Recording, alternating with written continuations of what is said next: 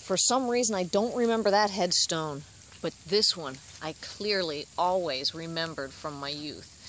And once again, it is buried down in the ground nowadays. Somebody tried to dig it out.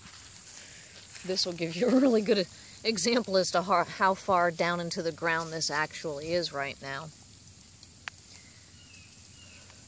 And again, that was at level when I was a kid.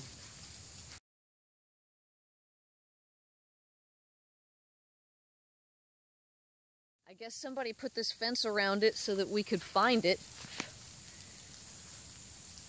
because the floods would just take it away otherwise. This area, I don't remember it being fenced off. It looks like the state has come in and maybe taken over some areas. I can remember as a kid, our family walking through here. There are walking trails. Some properties look like they're only being used at certain times.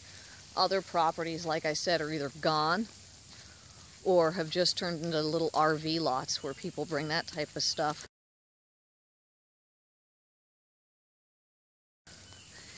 All of our yards were this beautiful white sand when I was a kid. I can remember walking, squishing my toes in it. We had our own store that had a little boat ramp, and people would come in. It's where I got my hair cut. It was called Harvey and Barrels. My mom painted the ice cold beer signs for the river people that were coming by. It was such a popular area. And then, like I said, Mother Nature, she's a bitch. She just took what was hers back. And that is definitely what has happened here. Well, I hope you've enjoyed this video at Suwanee River Campsite.